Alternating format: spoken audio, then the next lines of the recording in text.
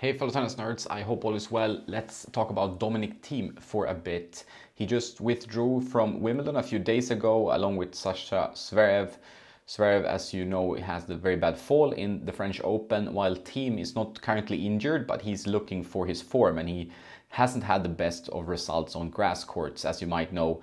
At 2017, he reached the fourth round at Wimbledon. He won the Stuttgart ATP 250 on grass 2016.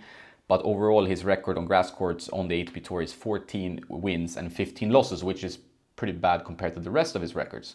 The issue here is more that he hasn't won a match since he returned to the tour. In April, he played one challenger, he lost that one, that was the first match, pretty understandable. And then he played 6 ATP events on clay and he lost every single one. He actually only won one set. So, as you know, he had a huge wrist injury, actually 2 injuries that followed, and also hand problems, so there is stuff there that needs to be resolved. And I think although that he might be physically fit and fine now, it could be a mental issue as well, and also a technical issue, because he might be hitting the forehand differently. Changing something in his stroke will change the margins of the shot, the confidence in his shot and his technique, and will impact his game. And it's been sad to watch him not find his top game. Obviously it takes a while. Andy Murray told him after the match that they played, that Andy won, that he needs to be patient because it's going to take a long time to be back. And that's the nature of professional sport. It's very injury prone. You're putting your body to the max at all times to achieve the best results possibly. And injuries can be anywhere around the corner. Just one bad slip or a fall or something, and you might be injured and you might be out for a long time. And there have been players who've been plagued by injuries for their whole career, changed the trajectory of their careers, like Del Potro, for example, with all the knee issues, wrist issues, really put him away from the game completely for years, and then in the end he had to retire.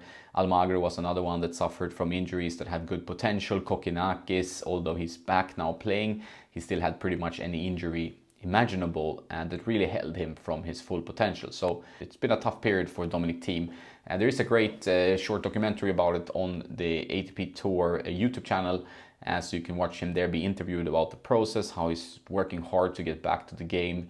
He has put up a lot of videos on Instagram kind of showing how much effort he puts into his daily work, getting back physically fit, getting back to hitting the ball as well as he can.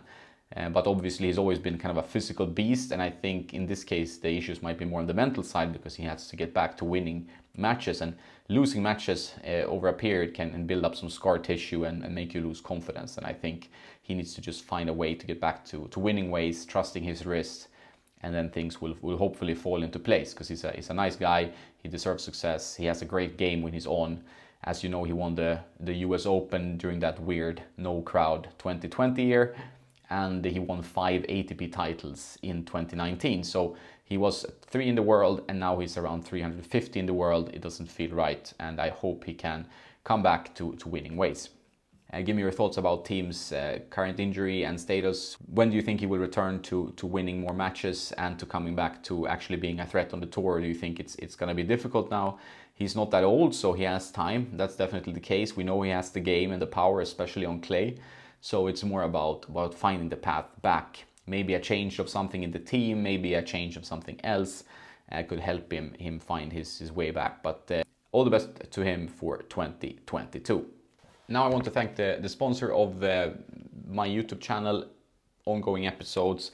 The singles playbook from Fuzzy Yellow Balls teaches you different tactics and plays through videos, and this pamphlet, so you really learn how to beat pushers, aggressive baseliners, serve and volleyers, and you get good examples of how to construct your point. And tennis is not rocket science, but it can feel like that when you're playing in the midst of a match and the pressure is on. So this stuff will help you work on winning plays and ways to actually construct points. It's difficult for many club players to think about how to construct points, but when you start learning how to do it, it helps a lot in improving your tennis and becoming a better player. So check out Fuzzy Yellow Balls singles playbook. There's also a doubles one if you prefer doubles. Link in the description. If you want to support the work I do, please also check out my other affiliates such as Play Your Court, where you can find a hitting partner or a coach, 50% off with my link. There are also other links to Tennis Warehouse and so on in the description below. If you use the links and buy something, I get a small commission at no extra cost to you. Have a nice day now, and don't forget to play some tennis.